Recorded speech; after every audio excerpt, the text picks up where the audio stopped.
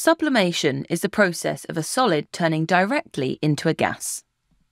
So in the sublimation process, the solid does not change to a liquid, it changes directly to a gaseous state, which forms at the top of the solid.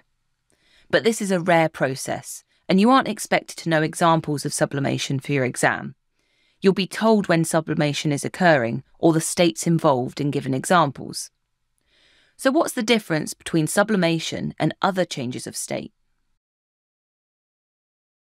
Well, sublimation occurs because substances will not become liquids at certain pressures. Remember that ice, water and water vapour are the same substance in different states. But at low pressure, the liquid state of water cannot exist.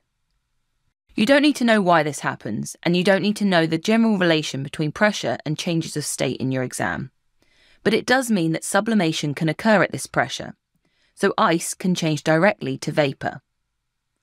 Let's have a look at a well-known example of sublimation.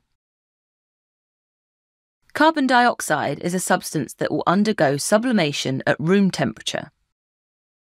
Solid CO2 is also called dry ice, and it's carbon dioxide that's been frozen. Sublimation occurs at room temperature as carbon dioxide can't be liquid at normal pressure, so it changes straight to a gas as it heats up.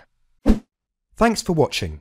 If you want to take your GCSE revision to the next level, head over to launchpadlearning.com and check out our smart learning platform that's been designed to get you top results in your exams.